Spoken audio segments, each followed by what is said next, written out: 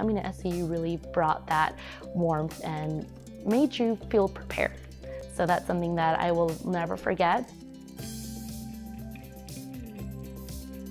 Hi, my name is Angelica, and I am currently a Term 1 DC student, which I've just completed my Bachelor's in Health Sciences at SCU.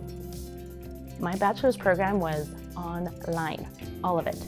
And that really helped me arrange my schedule, create a study space at home and not needing to come into campus. It was based upon a 7.5-week course, and within that fast-paced time period, you would take 2 classes at a time, asynchronous, so you were able to choose the time that you can study, if it was the weekend, if it was during the week, at nighttime for those night owls. And all of it worked for me with my professors, instructors, and all my educators.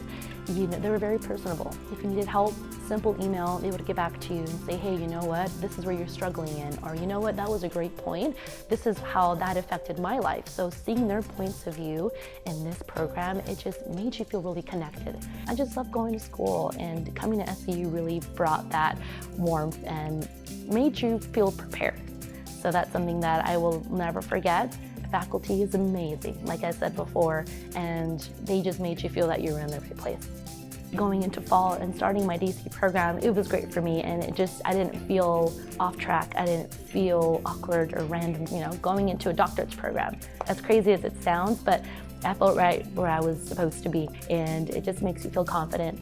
And like I mentioned before, it kind of brings and opens up that door of possibility and opportunity, and just building up my confidence as a future doctor.